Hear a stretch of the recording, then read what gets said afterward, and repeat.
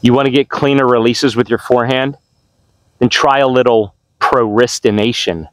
Huh? Yeah. Spin it.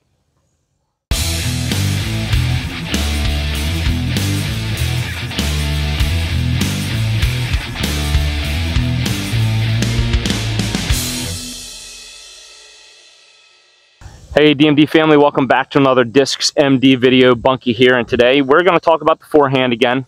And if you've followed me for any length of time, that you know that I don't have a good forehand, and that the biggest problem with my forehand is, let's say it all together, wobble. Right? My last video we had Mikey special appearance telling you just how atrocious my wobble was. Rightfully so. I was 16, 17. Up to 20 wobble. I think 20 was the number that Mikey saw when I was down in Lynchburg. That just horrified him and me. So I've been struggling with this ever since I've been playing. The wobble in my forehand is awful, and I've had a lot of people tell me a whole bunch of different things, and I've tried them all, and I can't get rid of it. Now, my last video, I talked a little bit about my grip, right? I went from, you know, usually a typical stacked grip is like this, and I was putting my pad of my finger on the rim, and I talked about when I was down with Mikey and Josh how I modified it to do one finger and then completely removing my index finger and stacking it on top.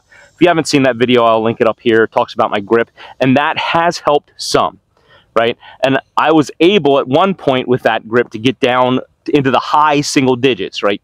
8 or 9. But since then, I've sort of crept back up, and now I'm in the low teens, right? The upper teens are no longer an issue for me, but it's usually around 12, 13, 14 where I'm sitting right now consistently. Like I said, again, I can get down into 8, 9 territory, but I'm consistently up in 13, 14 territory. So still not great, so I need a lot of work.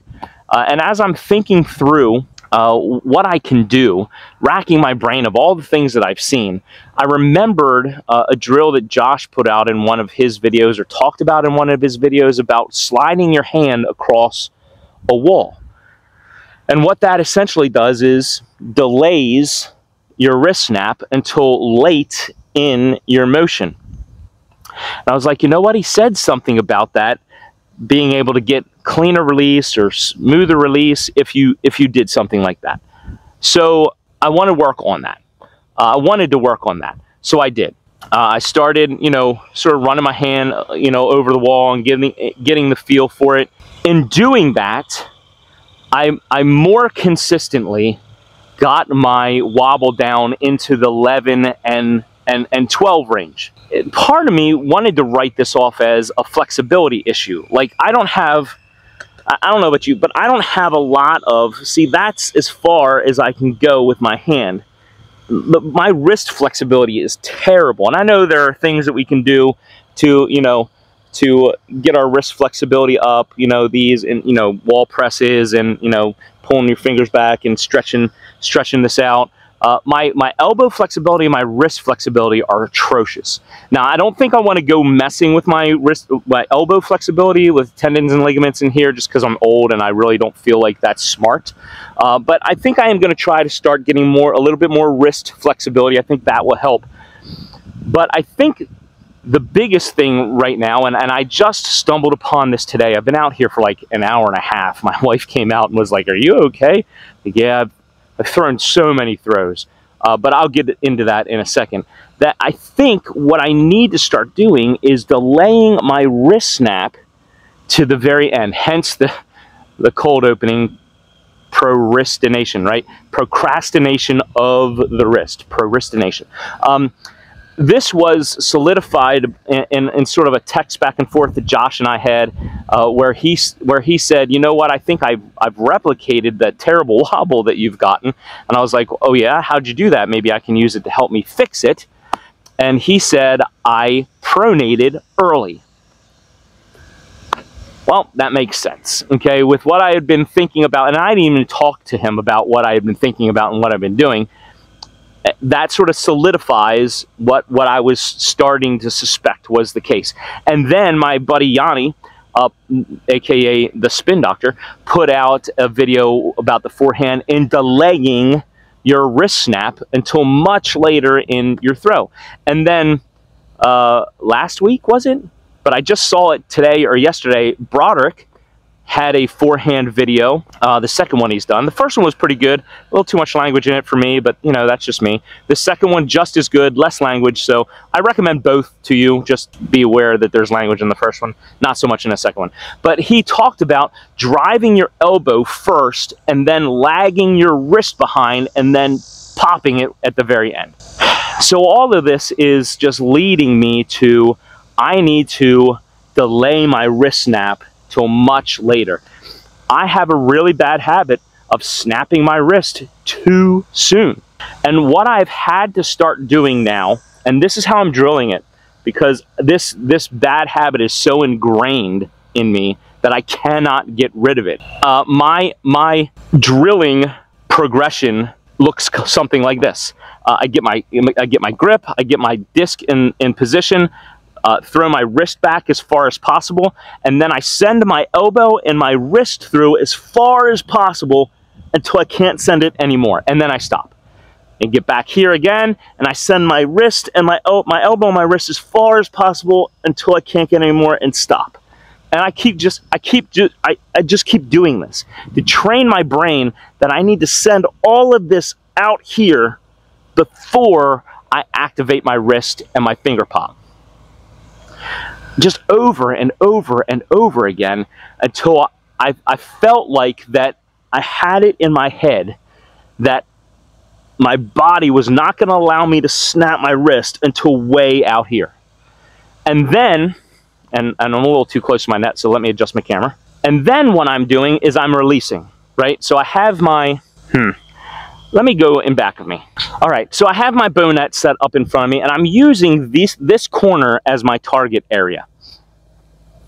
And again, it's, excuse me, I have a bee that was trying to infiltrate my video. So again, get way back here, send my arm as far forward as I can, and just keep my wrist back the whole way, okay? And then when I release, and you're gonna laugh, because it is super slow. I get back here, send my wrist forward, and that was terrible. Send my wrist forward, and at the very end, I snap my wrist and I push my finger through my disc at the very, very end. Okay? And this is as fast as I can go. That's it. I mean, I'm in like high 30s, low 40s. I mean, my spin's still up around 500 or so, which is really weird to me. But I know that I release it right because it hits this corner. If I don't, if I pronate too early, then, oh, I have pronated just in time on that one. It goes to that corner, right? So I start pronating early, and it pulls it to the other corner. So I know that I'm really procrastinating enough when I hit this corner. And I was out here with my tech disc for, like I said, an hour, and I must have thrown 100 throws. And I am consistently between 5 and 8 wobble with this. Now, I know it's slow, I know it's not a lot of spin, but you have to start somewhere, right? And when I tried to start ramping up my speed, when I was doing this today, my wobble instantly shot up. Instantly 10, 11, 12, 13, as I picked my speed up. So my body, my bad habits are just not going to let me do this easily. I am going to have to break down everything to the very base again and build from the ground up as slow as possible until my body gets used to that being the norm. And then I can start slowly picking up my speed. And that's all I have for you today. It was sort of a spur of the moment because I sort of stumbled upon it today and I wanted to get it into a video. I've been planning to do this video, but I hadn't been consistent enough in the single digits until today. And this is what it took. So if you're having a problem with your forehand and with wobble specifically, give this a try and see if it works for you. Maybe it's crazy. Maybe it's a coincidence. Maybe maybe it only works for me. But I'm hoping if it works for me, it works for somebody else. So go ahead and give it a shot. Give it a try, and then come back and put in the comments below if it works for you and how well it works for you. So, as always, Thanks for coming along. Thanks for tuning in and for your support. It means the world to me. I'll keep doing this as long as I can, even if I help one person. It's worth it to me. So until next time, enjoy the journey. Here's your verse of the day.